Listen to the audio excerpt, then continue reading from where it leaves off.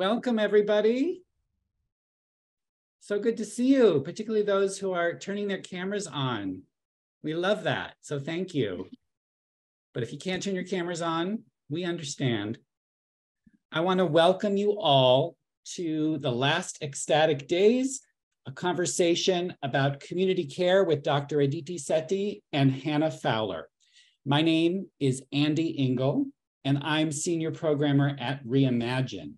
My pronouns are he, him, and I'm a white cisgender male. I've got glasses, salt and pepper hair. I'm wearing a nice white, cozy, fluffy shirt because it's a little chilly in New York today. And I've got an orange background behind me. This month, we're presenting programs on Wednesdays that focus on values, wishes, and intentions. And it's people like Aditi and Hannah, our speakers today, who I'll introduce momentarily, who help us understand that planning is a toolkit for self-knowledge, for agency, and empowerment. And I know it's scary to plan, but we believe at Reimagine it's ultimately a shield against anxiety and fear. In this month's three-part series at Reimagine, we'll learn about building care teams for the dying. We will learn how to manage love and stuff, meaning all the material objects belonging to our nearest and dearest. And we're going to learn about avoiding missed opportunities for end-of-life planning, particularly among underrepresented communities. And later, when I stop talking, I will paste a link in the chat so you can register for all these wonderful events.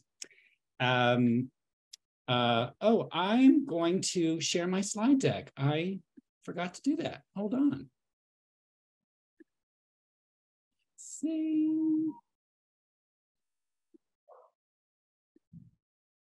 Great. Can you guys all see this?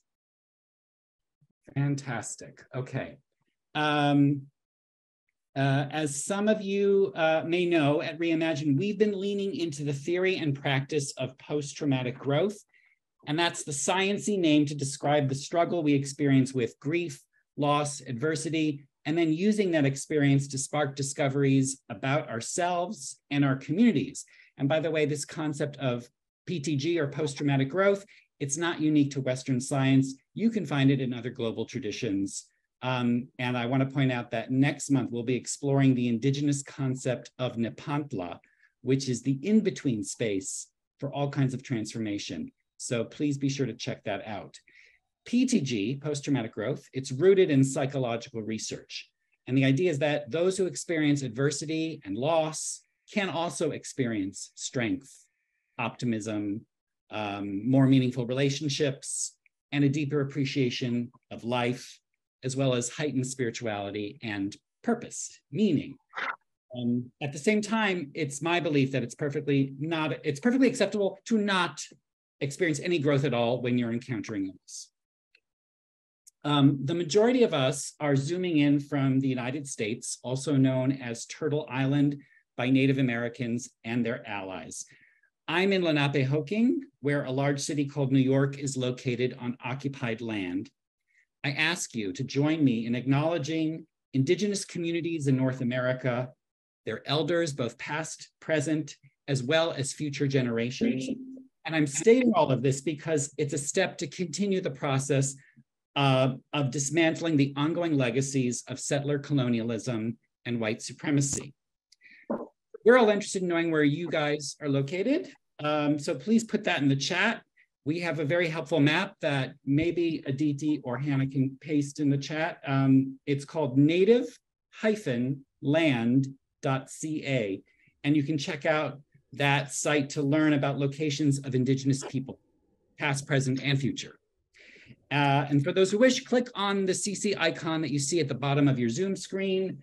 You can get a live transcript of what's being said. And another good tip is that you can save the chat by clicking on the 3 dots in the chat box. And feel free to send me a note during this session. If you're having any technical issues, I might be able to help you. So I'm going to stop. And I want everyone to know that this event is being recorded. You'll get a follow-up email. Anyone who registered for this event will get a follow-up email with a recording, but the portion of the film that we're going to show will not be included. Finally, it's my pleasure to introduce Hannah Fowler and Aditi Sethi. Hannah Fowler is a hospice nurse and an end-of-life doula, facilitator and educator who brings conscious living and dying practices to individuals and organizations around the world. She is the Director of Education and Engagement for the Center of Conscious Living and Dying in Asheville, North Carolina. And she's on the faculty with the Conscious Dying Institute. And thank you for plugging this Conscious Dying Institute. She also serves on the advisory board of the Completed Life Initiative.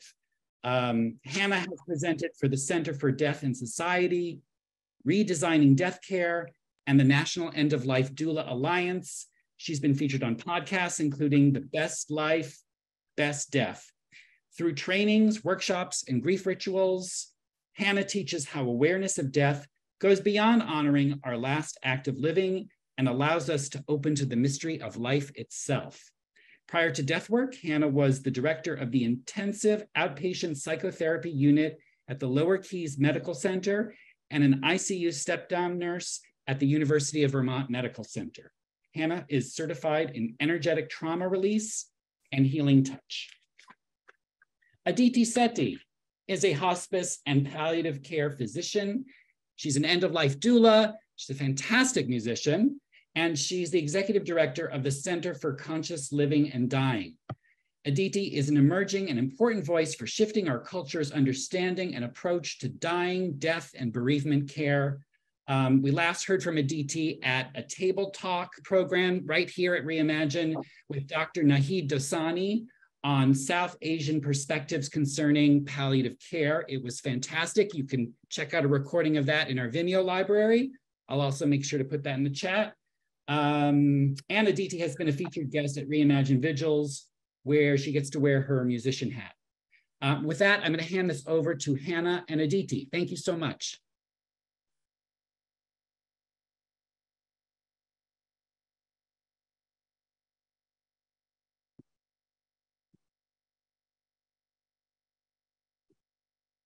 Thank you. Sorry, I was waiting for you, Hannah.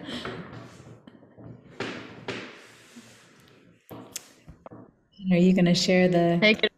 There you go. Just have some internet. Andy, we were going to ask if you would just start by sharing the clip. Sure thing. You're up for it. I am up for it. Thank you. Or screen sharing, which I will do. Okay. While Andy pulls that up, I just wanted to say it's great to be here with you all and to see so many familiar faces. I'm so grateful for those of you who came today. I guess I want to start maybe by throwing out a question to the two of you. You know, what struck me, and I think we all have that question maybe in our heads for those of us watching this sneak peek for the first time, is why did the hospice deny this request from Ethan that he wanted to be filmed until the very end? So this was March 2021, and COVID was, in full force. And initially that didn't stop the hospice I work for, the administration, from trying to get this approved. We had a very short window from when I met Ethan via a Zoom call on March 17th. It was a Wednesday. He was told he was dying. He was having trouble swallowing, so anything that would go in his throat he would aspirate. So he was at that point where he was about to stop eating and drinking completely, naturally, because of the disease progression. And so we quickly got him from Charlotte to Asheville, from inpatient hospice to inpatient hospice. And initially they didn't want to transport him. They said he's too fragile. He may die en route. So that was Thursday, and we got him to Asheville Friday. So on that Friday, I must have had 5 or 6 calls with first marketing and outreach and compliance and HR, all these, people that are responsible for ensuring or protecting the organization first. and from liability, from risk, from bad PR, from bad whatever. And so I honored that. We were so close. There were consents being sent from Jessica Zitter's organization to the film, and everything was looking good. And then at 6 o'clock, 5 o'clock, he was rolling in at 6. At 5 o'clock, the highest up said, this is a no-go. The highest up, the VP of division of Southeast, whatever. So, and the biggest fear was that something in the filming process would be released that would make hospice look bad. So I'm not even sure I'm supposed to tell you all that, but that was the truth. And so I remember when that happened, my heart just sunk. It was like, and I've been in this inpatient hospice. I love it. I still love it. I'd been there for 10 years and it was like home. But what hit me was, and I think I spoke to this on the Zoom call when I was processing my grief around not being able to film him there. What hit me was that the fear is so predominant in our systems, essentially, that care for elders and care for the dying. I respected that, we had it figured out. There'd be 2 visitors at a time. His experience in the hospice, inpatient hospice, would have been very different if we had filmed there because of COVID, limited visitation. So in a way, it all worked out, and we got to honor his life in a way that really reflected his being. So ultimately, it was a blessing. But at first, it felt really, really tragic. So now let's back up a little bit, because I rushed into that question because it was just like in the front of my head. I was watching this clip, just like this frustration. So let's back up. Aditi, how did it come to be that you were caring for Ethan? How did you two connect? So I have a brother named Jojo, not my biologic brother, but a spiritual friend brother, Jojo Silverman, who lives in Asheville. And as you noticed at the beginning of the film, Ethan had quite a wide net on social media, YouTube, TikTok, Facebook. So Jojo had been following him for some time. And he had mentioned Ethan, but I never had time to check out his posts. So when Ethan was admitted to the inpatient hospice in Charlotte, Jojo said, hey, this brother's in an inpatient hospice. He's pretty much alone. He doesn't have community in Charlotte, where his father was living at the time. And Jojo said, hey, he called me as the hospice doc in Asheville and the community organizer, and our friend Scott Kirschenbaum, who is the director of this film. He just put out the call, like, we have to help this brother, essentially. So that's how I got involved, really as a friend who happens to be a doctor who got him where he needed to be. And Hannah, how did you get involved? How did you connect with Aditi? It's a lovely part of my life and a great story for me, at least. So I heard about Ethan, it was March of 2021, and I heard about him because at the time I was working with the Conscious Dying Institute. I still am a little bit, training people to be end-of-life doulas, as I have done for the last couple of years. Beautiful organization. For those of you who don't know about it, Aditi and I were both trained, and I know some of you on this call are a part of CDI, so thank you for being here. And so anyway, some of my colleagues from the Institute asked me to share a link about this young man who is live streaming his vigil for the world to see. And so I'm sitting there in March watching this, and I don't know anything about Ethan, but I was really struck by him and by his courage and his vulnerability, as Aditi said, and just his willingness to share his dying with the world. I'd never heard of or seen anyone do that in that way. And so I was really inspired and curious about him. And so I went to learn more about him and watched a lot of his videos afterward and realized what an incredible soul he is. And at the time, I didn't know who Aditi was or that, well, I knew of Aditi through the Institute, but I didn't know that she was in the room with him, I should say, or that anyone was filming anything, or that any of my dear friends to be like Jojo and Nate and all the others who were there taking care of Ethan. I didn't know anyone was there, but it was this moment where there was this deep knowing that something was happening, that there was a connection within me that I couldn't explain at the time.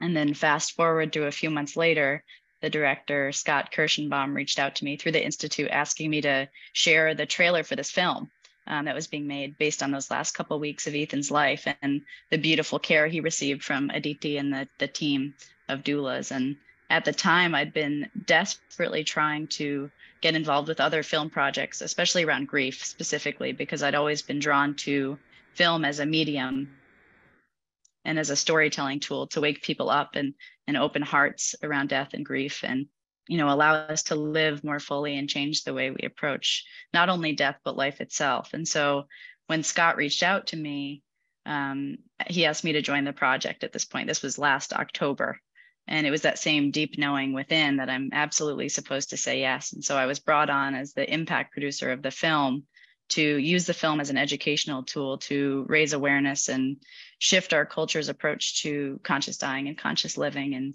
being more present with death, and using death as a teacher so we can live more fully too. And so it's been over a year now since I've been involved. I moved to Asheville in January for the film and felt just incredibly at home here. And I was inspired by a blossoming friendship with Aditi and the community here. This community has become like an extended family to me, as it was to Ethan. This place is just amazing, and it has drawn together this incredible group of people who it seems like everyone's converging here for this particular moment, for the same cause, which is to change the way we live and die. And it's a really unique and beautiful group of heart-centered people. So I feel really blessed to be here. And so I stayed because of the community. Long story long. And to be a part of the Center for Conscious Living and Dying that Aditi founded, largely inspired by her experience of caring for Ethan. I know you dreamt of this for a lot longer than that, but I think it was really catalyzed by the Ethan experience, as she calls it. And I dreamt of creating or co-creating something like this too for a really long time, a community-centered place to spend your last days that's non-medical and spirit-centered and deeply supportive. And so when I came here and was naturally somehow a part of what was unfolding, it felt really fated, or kismet. So that's how I came to be here. And I realized I didn't tell everyone I'm a little under the weather, so I sound a little more hoarse and raspy than I usually do. Just bear with me.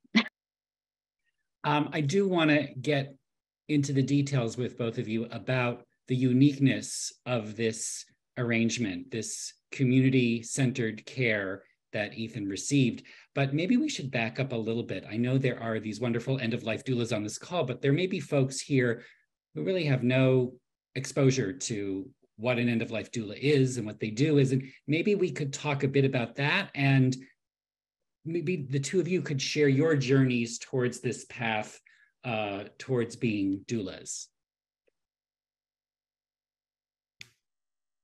I'll let you. After you, sister. After you, Hannah.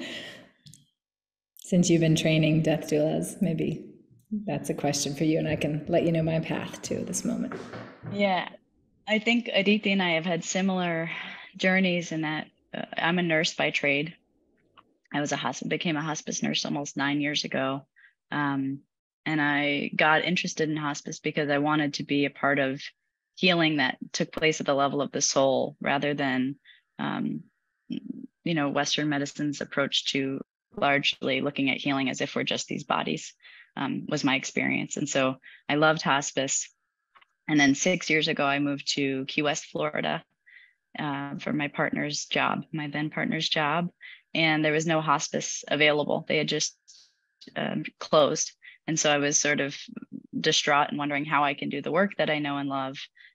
So in the meantime, I worked at a behavioral health facility and facilitated psychotherapy groups and, supported people through bereavement care. And I did my energy medicine thing. And I enjoyed that, but I really missed end-of-life care. And I was wondering how you can provide end-of-life care when there's no hospice. And so I found out you could become a doula. And so I went and was trained through the Conscious Dying Institute. And it really affirmed for me what I'd always been looking for, which is this holistic approach to end-of-life care, where it's not just the body that you're tending to, where it's not fully prescriptive or medicalized or institutionalized, where it really is the big picture. How do you want to be supported physically and mentally, emotionally, spiritually, and practically?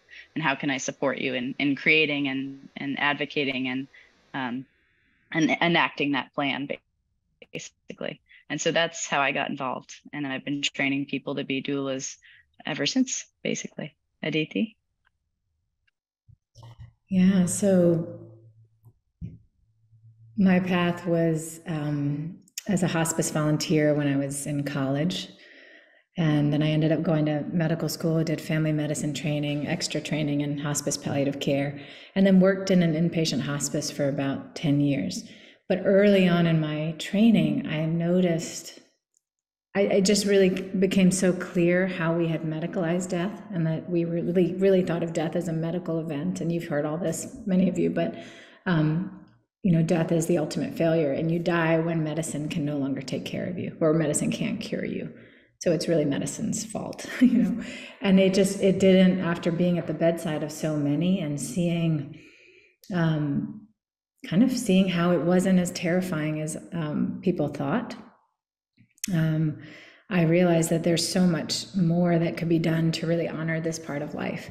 And I was finding so many people coming to their deathbed unprepared, terrified, lots of unresolved family interpersonal dynamics, a lot of fear. And so that's where I felt called to be of service and to help kind of address that which I was noticing. And the end-of-life doula piece, the non-medicalized, holistic end-of-life care support, really, that path allowed me to bring aspects of myself that weren't just the scientific medical part of me. My music, my presence, my love, my, all of it, my spirit, to the bedside. And I was doing that anyway, but when I found out there's actually a path where I could learn and take care of myself in that, because self-care doesn't really exist in medicine. And so it was just a beautiful marriage of spirit and mind, heart, spirit, body, all of it. So that's how I ended up doing it.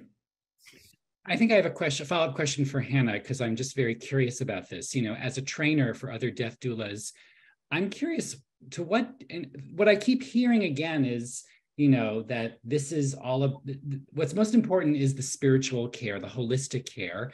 And I'm curious for trainees, how much work goes on within yourself to cultivate spirituality that might exist already?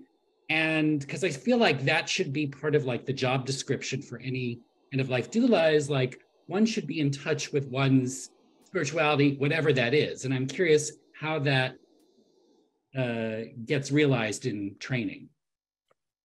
Yeah, it's a great question. And I can only speak to the Conscious Dying Institute, because that's the only organization I've trained with. So there's, as this doula role is sort of on the rise in this zeitgeist moment that we're all experiencing, there are so many doula programs popping up everywhere.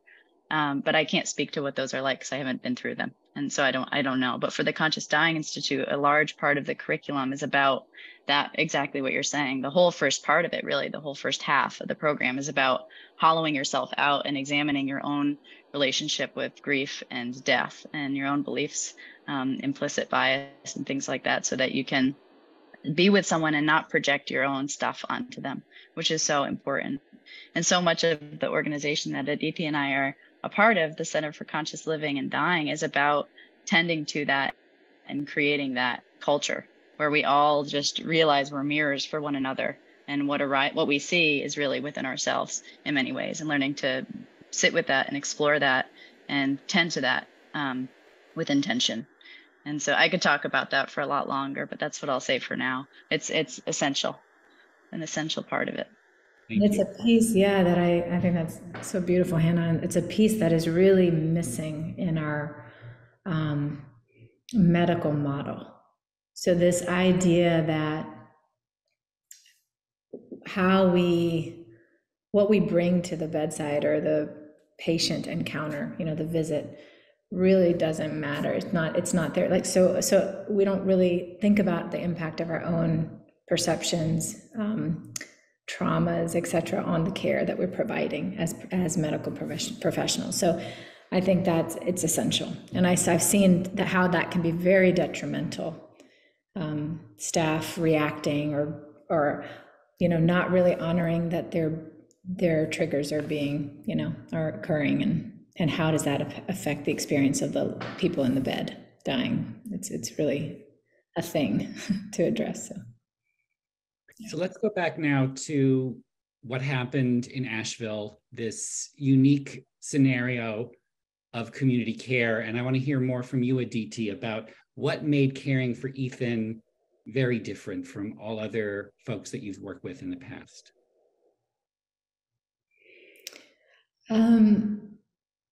Ethan was a really, as you probably gathered from that prologue, he was so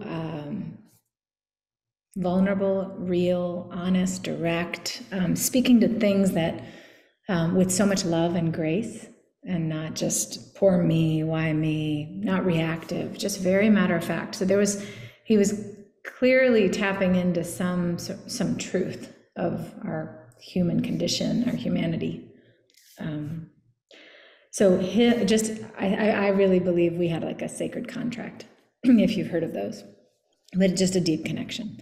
And I've had some powerful connections with people in the past that I've cared for, including my mother-in-law, who was one of my best friends. She died in her home in 2019, and we did a very similar thing, surrounded her with love, community, did a home funeral, green burial. Excuse me. With Ethan, I think it was sort of the time frame. We didn't know how much time we had. Like I said, they didn't want to transfer him from Charlotte to Asheville because they thought he would die en route. So it could have been minutes to hours to days. It ended up being 2 weeks. So there was this sense of if we're going to do what we feel called to do, which is honor his wish to film his dying days and be in community, we had to move fast. And so I think the magic of that was we had to get out of our mind. Like, it was very much, for me, there was no time to, which I typically am a person of many lists, a planner. I can't say that anymore because it's starting to fade. But I would have really thought through, can I even discharge him from the hospice and become his doula? Am I allowed to do that? I later checked in with a lawyer. Did I do anything wrong? I didn't. But in the meantime, it was just, and I describe it as a mystical experience. For me, the minute I got that call from Ethan to the minute to now, but to the minute he left his body, I was in an altered state of consciousness. I was in this, what I've later come to understand as a flow state. I was in this state of receptivity, allowing, trusting, intuitive space. So I knew exactly what to do, how to do it, when to do it. So that was the difference. For me, that it was a life-changing, transformative experience. And I think everybody, if you ask people, the community, so then we put the call out because we really needed to gather community in a short time, and there were lines of people ready to serve. And everybody was tapping into the energetics of what was happening with Ethan. And if you've been at the bedside of someone in their dying days, you know that there is a sort of a portal open. Same with birth. There's an energetic that you can't really put words to. It's ineffable. And that's what made it so special. It was a collective coming together with a shared vision, shared purpose of honoring this beloved soul. So, Hannah, I'm curious, have you ever experienced this kind of flow state that Aditi is describing, whether in the care for someone who's dying or not? Great question. And I would say absolutely yes. I think that's what draws us to this work, is that, for speaking for myself, I won't speak for you, Aditi, but I'm pretty sure it's true for you as well. That's where I feel most at home, because you don't have to be anybody. You just get to be yourself, and you just drop into your heart. And so I've definitely been in that state, although I can't say that I've had a connection like Aditi had with Ethan. That was pretty remarkable, and I think once in a lifetime. And so I won't speak to that, but definitely being in the flow state, in that state of surrender at the bedside. And I've also never, what's unique about this is, in Key West, when I was basically the main, there was not a lot of end of life care support. And so it was a unique situation. So I didn't have hospice or palliative care. It was like me being the point person for a lot of, holding a lot of roles. And so I think what's so beautiful about the Ethan experience is that everyone brought their own strength, background, and niche. When you're able to show up in the way that lights you up the most, that you bring, your unique magic as an individual, I think that played a role too, I think. And so that's really beautiful aspect of community supported death care, is that it takes a village, and when the village shows up and brings everything that they bring, the magic can happen. And I think that's what we saw. As if I were there. I've seen the film about 1,000 times, so it felt like I was there. You saw, you felt, And I think you're right, Hannah, when you're learning, when you're really unlearning what you've been taught about death at the bedside. So when the mind will definitely, as you're,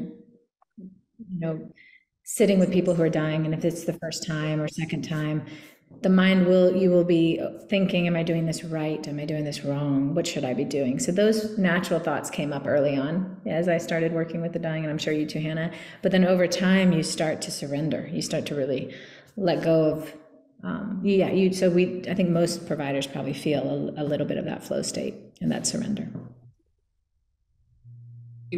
For me, this film and hearing the background to it, it is a life cycle, and it's Ethan's death, which ultimately birthed the Center for Conscious Living and Dying.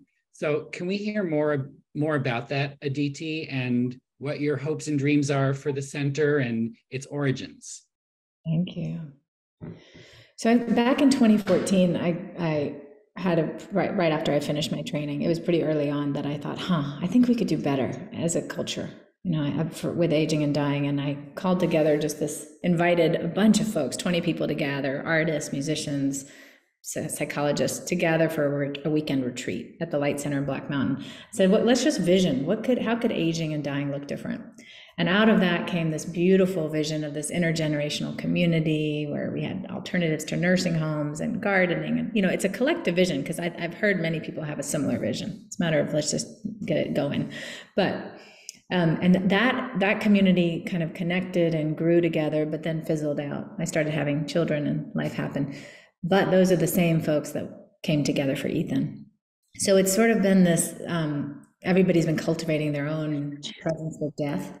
And the Center for Conscious Living and Dying initially was an LLC that I was sort of doing on the side as a passion project. It was really education, outreach, trying to get people to reflect on mortality and those sorts of things. But when Ethan was taking his last breath, I was literally in the room next door, and I was so clear that it's time to leave my profession as I know it and step into this next chapter. And it was, again, not a thought, it was like a knowing. And so that's what I did. When he died, I put in my 3 months notice, and I just said, I surrender. Like, I'm here. I'm at service to whatever this is, whatever wants to come forth. So that led to CCLD being changed to a nonprofit. I became the director, let go of a partnership that we were in before. And I started researching, like, what did we do for Ethan? What exactly was it that was so exciting and so invigorating for everybody and so life-giving? And it was really community-supported end-of-life care.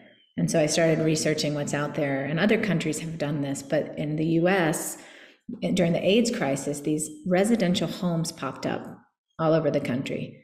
And there's now a network of these homes called the Omega Home Network, and you can look it up. There's probably 40 in operation, 40 in development, quite a few in New York. And they're basically just residents, and run by volunteers who are extended family and caregivers. So hospice comes into the home, which is what happened with Ethan. They provide the medical care, and then the community comes together to provide everything else. And so that's sort of is the direction that CCLD headed, with a direct care piece. Now, every state has their own regulations and licensure requirements. In our state, if we don't charge for services and we have 3 people or less, we don't have to be licensed or regulated. So it gives us a lot of freedom to do acupuncture, to do massage, to bring in sound healers without having to, So and I just got a question. Hospice comes into the home. So hospice, multiple hospices can exist in a community, and those are licensed agencies, Medicare. There's a Medicare benefit. Are you all familiar with that, Jean? Is that what you're asking? Yeah. So we have 2 major hospices in our region, and almost everybody can access hospice generally free of charge through their benefit. And hospice does offer care in the home, nursing home, or a facility if you have one, an inpatient hospice house. But with Ethan, we contract, basically his insurance covered hospice to come into the home, provide the bed, provide the medications, provide CNA support, chaplain support. So that's what we'll do here. So the Omega Home Network model is what we're modeling the direct care piece after. And so family, again, the volunteers become extended family. And it's really, with our caregiver crisis, for some, a burden of caregiving, and with the number of elders that don't have children, that don't want to end up in nursing homes, this is a really beautiful, creative way of supporting folks. And then CCLD will have this education branch. One of the charitable purposes is education. So that includes going into schools, communities, really engaging in this conversation, and then offering another piece, which is retreat style experiences and workshops, and possibly doula trainings and apprenticeship, so people can actually be around death and kind of not be so hidden from it. So that's the big thing, the big vision. Aditi, you're mentioning that community-centered care is potentially so important for folks who may not have children, who have been aging solo, or that kind of thing. And it just brings my mind to some of the Reimagine programming we did with LGBTQ plus communities, and how useful I think this model could be for that community. And I'm just curious, maybe this leads me now to your role, Hannah, as impact producer for the film. I'm curious to learn more about your strategy plans in terms of education and outreach and partnerships, and what your dreams are for this film ultimately when it gets released. Wow, that's a big question. And Andy, I'm just going to put it on the record and say you can be the ambassador for that department, because there are so many avenues. Everybody needs this work. And so we have a lot of heavy lifting to do. And I'm really excited to see what happens. My mind is spinning right now because we just saw Stephen Jenkinson, for those of you who know him, that was visiting in town. And we saw him recently. And so my mind is still reeling from a lot of the things he said. And one of them was, I'm going to butcher his words. So Stephen, in the off chance you ever see this, I apologize. But he was speaking to how cultures who knew how to end things, it wasn't traumatic for them. Death is traumatic for us because we don't have the support to know how to deal with the end and to be with the ending of things. And so in a general sense, I would say that that's the overall mission, is that this, first of all, the model of CCLD, that can be a way shower for other communities to emulate and replicate this model of community care, so that every city or community can have a home like this. And if there's not a home like this in every community, can at least the communities feel resourced and supported enough to go into people's homes together as a team to provide this level of support. And so the idea is really to decentralize, demedicalize, and take back into our own hands and reclaim death as a part of life, a natural part of life that can be tended to at home rather than in a facility, can be tended to by loved ones, as you said, Aditi, by this extended family.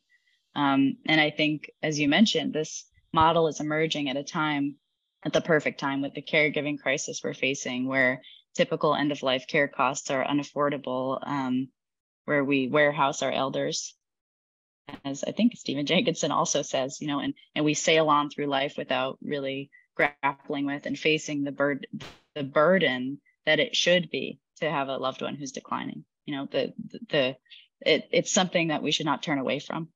And so that's one piece. And then second to that, this lens of the emotional, mental, and spiritual well-being, the way we've neglected and denied and feared death for so long, and looking at the implications of that on our mental health and our spiritual health, and reclaiming death as a part of life that deserves to be tended to with meaning and intention, and actually being a teacher so we can live that way too. So CCLD will hopefully replicate that model and offer education, as you said, and retreats, and teach individuals and communities how to provide this care for one another. And the film is a huge part of that. So the film's going to spread and galvanize the mission, hopefully, because it started as a grassrootsy, bootstrappy project, and it's turned into a pretty incredible film. I can't wait to share it with you all. And what we're hearing from these work in progress fundraiser screenings that we're doing, because the film still needs financial support to complete, just putting in a little plug there. We're hearing people say, I didn't know that kind of care was possible. How can I receive that care? or how can I ensure that my loved ones receive that level of care? And separately, how can I provide that level of care myself? How can I become a doula like Aditi? And they can do workshops after screenings that the film will host, and Aditi and me will facilitate. And then hopefully they can come to CCLD for additional education and trainings, hopefully. So there are really infinite, exciting plans we have in place, some still to be determined, to use the film to empower end-of-life care communities around the world. Some of them include, at the festivals, the film festivals, we're applying to doing grief ceremonies after those and bringing in live musicians and all sorts of fun ideas we're playing with. But we're gonna definitely do these little pop-up travel workshops after screenings of the film to start, and then directing people back to CCLD for additional education. Maybe I should have asked this question immediately after we played the clip, but perhaps those of you who are on with us, if you want to share just a few reflections that you might have had after watching that clip, what images and what words sort of remain with you after seeing that clip? I bet Aditi and Hannah would be really curious to have that. And in the meantime, there were some other questions posted in the chat, Hannah and Aditi, and maybe the two of you want to pick a few of them. And folks, you're also welcome if you want. If you're comfortable, you can raise your hand and we'd be happy to call on you too. So let us. I'll start with that. Aditi, there's a question that you might want to answer. How does a death doula, it says meditate, but I think it maybe means mediate between other community members giving care and also between loved ones. So that looks like a good one. And also someone asked, Sky, you asked, what does the grief ceremony look like? And basically how we would do it is initiate music to get from here into here, and to, any ritual is to step out of the ordinary world into an intentional time. And so that's basically the purpose, is to all gather with the intention of moving through and metabolizing the grief that we're all carrying, not just from the death of our loved ones, but from, the environmental destruction that we see every day, mass violence, you name it, whatever, the litany of things we see every day that we're holding, that we stick our heads in the sand about and pretend we're not holding. And so providing people an opportunity to move through that together in community through music, and through gathering, basically, to do that. The first grief ritual I ever did, I thought, I'm pretty good about dealing with my emotional stuff, and I can release and move on and come home and be with my kids and compartmentalize. And but when I did my first grief ceremony, it was such a visceral experience of there's music and there's again, getting out of the mind and the head, and it's just allowing whatever grief is stored in our body to just release. So I wept, I wailed, and it felt so good. As a professional, you're expected, or just the energetics of it are very kind of contained. And so the grief ceremonies can really be healing and powerful to witness and to partake in. So, and cultures around the world have rituals, the drumming and music and shakers to just, even if you just move right now, it feels good. So the question about, being a doula and kind of a mediator, if you will, or a bridge, I think we have a lot to learn from the birth movement. Birth doulas have become more integrated into the care of birthing mothers. They get to go in the hospital where I work, and they get to sort of be a liaison between the mother and the medical provider. And ultimately, that's the vision of what a death doula will be and should be. It's not quite so integrated into the hospice model yet, but I think that will come. So it is definitely a role of a doula to support the loved ones and the person dying to communicate with the hospice team. So.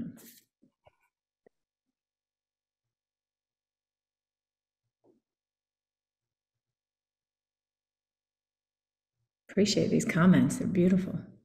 There's a question here from Jack Annette about dealing with your own emotions, your own feelings, your own grief as you're caring for someone when they're dying.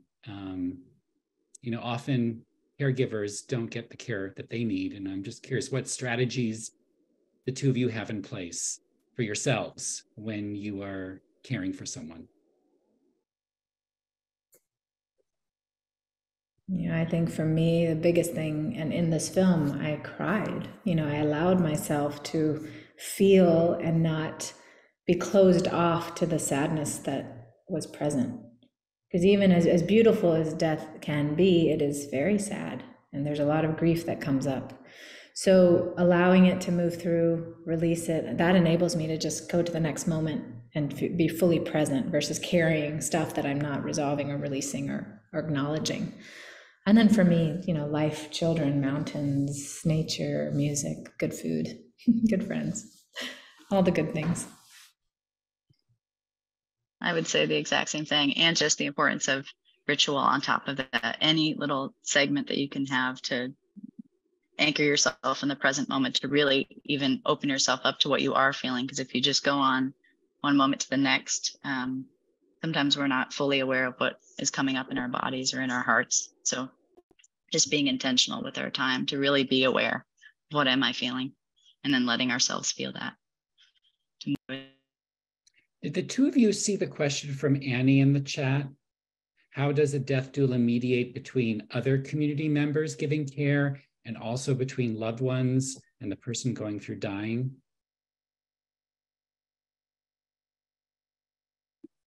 That's a great one for a DP, because that was very unique about the Ethan experience.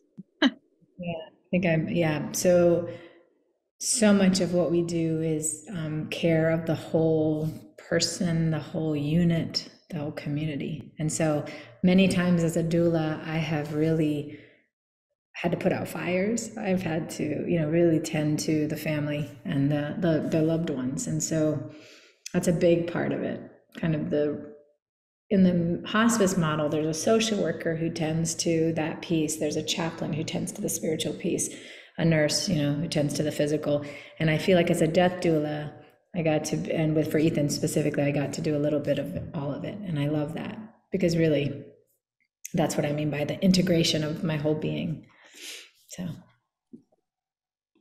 And so much of the only thing I would add is so much of being a doula is not fixing, getting away from our tendency to fix and to band-aid things, and really to allow people to feel what we're feeling, and especially with family, because grief so often manifests as anger and frustration. And so just being present with that and compassionate with that, and realizing the tenderness that's underneath whatever's coming up, and just being able to hold and sit with what is. Looks like Annie may have a follow-up question here. Annie, do you want to unmute? Hi there. Thank you for this. I have a question on another topic and a cat. Who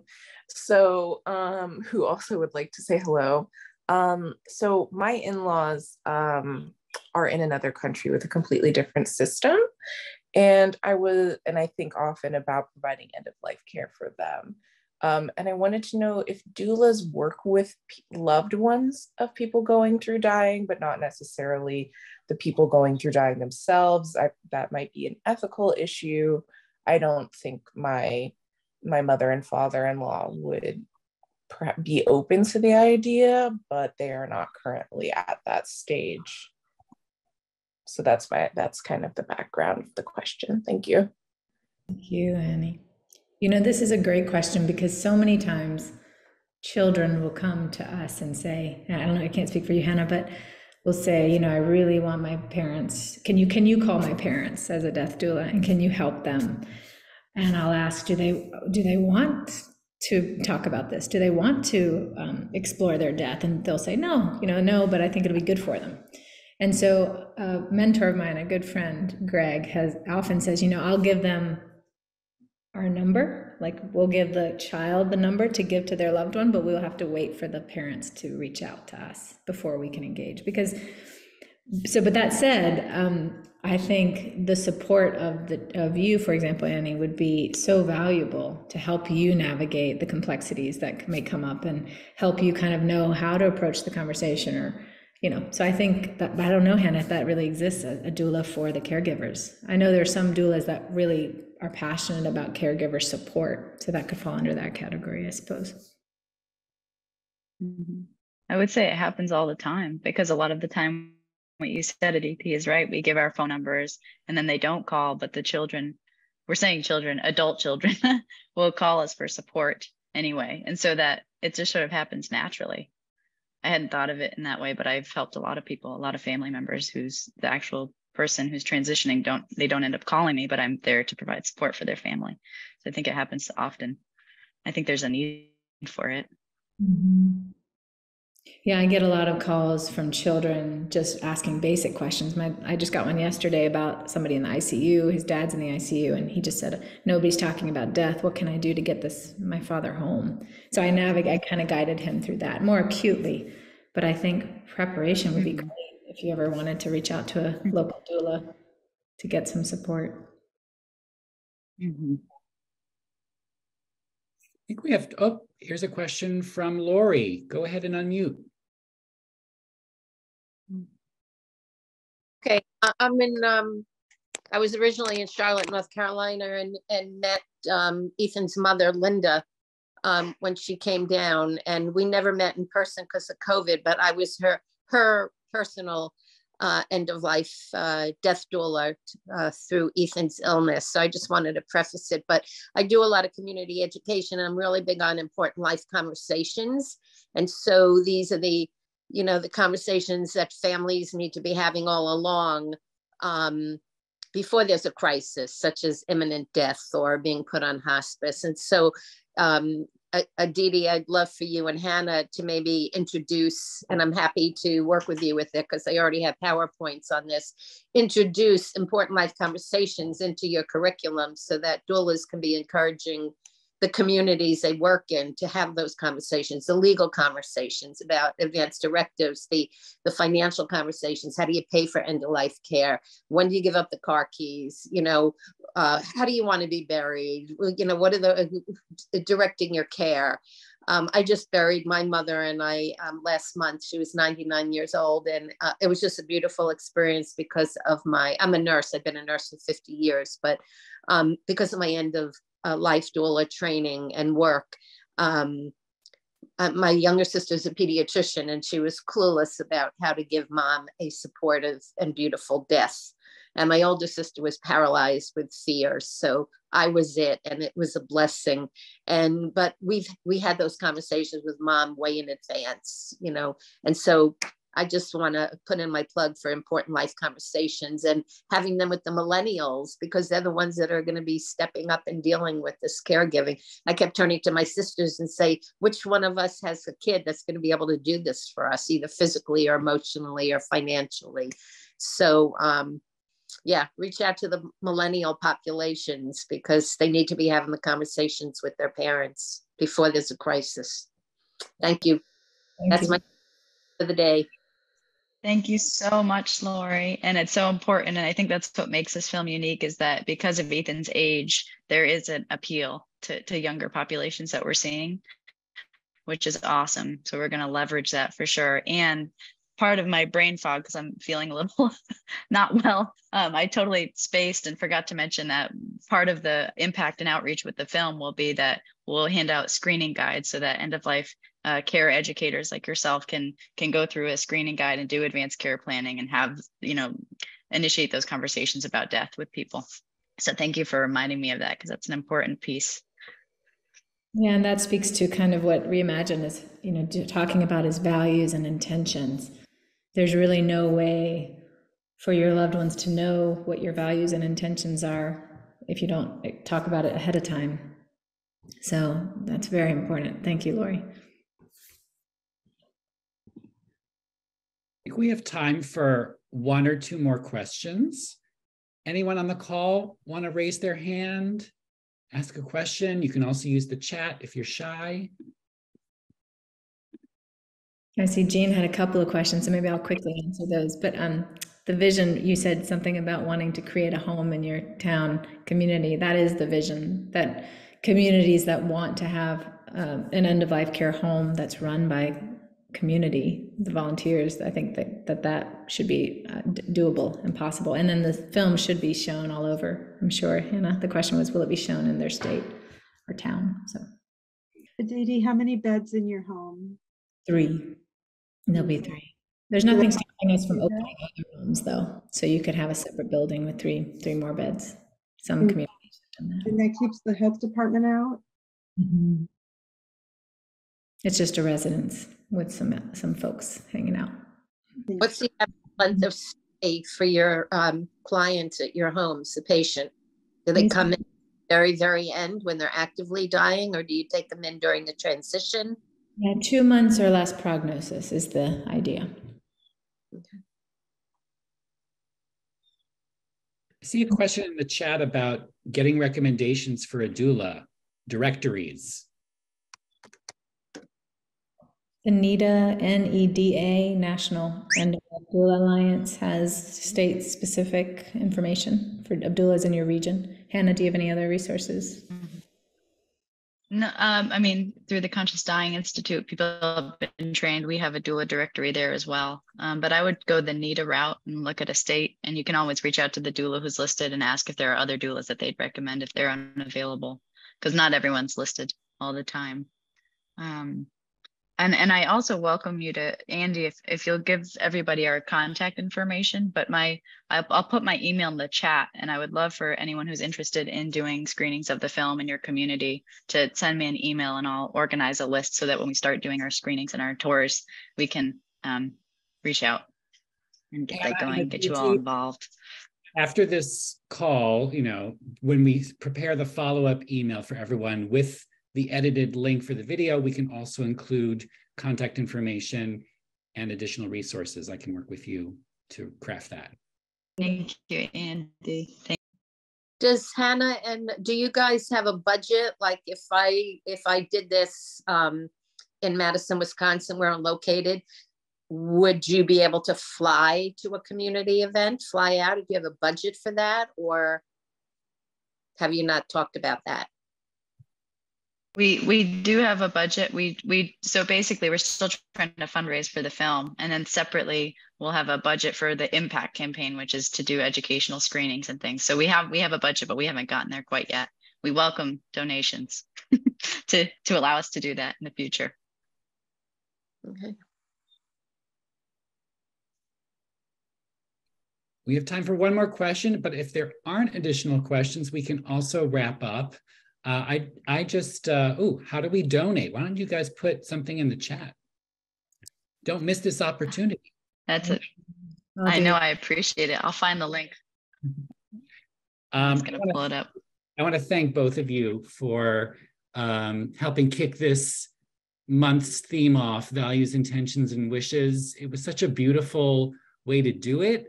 You've touched so many hearts here just on this call, and I think all of us are really excited to see the finished film when that's ready to enter the world. And it was really a privilege just to have this sneak peek at what you're doing. So thank you for that. Thank you, Andy, and all you do through Reimagine. Thank you for having us. One more thing, if anybody's interested in learning more about Ethan, his Facebook page is still up and running, and it's ETHANSISSERE as Howard E3, Ethan's sister E3, and his Facebook page is still up, and you can prior to seeing the whole film, you can access his spirit on his Facebook page. Thank you, Lori. I think they changed after Ethan crossed over. They changed his Facebook name to We3 WE3 Connection, I believe. Or it might be a separate page. That there are thousands of people who supported him and who love and adore Ethan. So you can go there as well. The We3 Connection. But I encourage everyone, first and foremost, to follow the film on social media. If you go to the website that Aditi put in there, the last ecstaticdaysmovie.com, you can click on the social media links and it'll send you to the film's social media, because we post videos of Ethan all the time. And it's a great little way to network and commune with people there. Mm-hmm. Oh, and Trina asked if she could come to CCLD. Yes, we're actually Airbnb-ing the main house. So please reach out to us if you want to visit. I'm going to send you, this is my email. Thanks, Trina. Great. Well, thank you both again. I'm wishing everyone warmth and meaningful holidays that are coming up, and hope to see you all back next Wednesday with us at Reimagine around the same time. We're going to talk about love and stuff, all the material objects that are meaningful to ourselves and to our loved ones, and the importance of having those conversations about the stuff. So join us for that. It's another film, actually, which you can watch on PBS. It's called Love and Stuff, and it's by Judith Halfan. So we have a film theme. I didn't realize that until now. So anyway, wishing you all the best, and hope to see you soon. Thank you for joining us. Bye, everybody. Thank you. Thank you, Andy, so much. Thank you all for being here.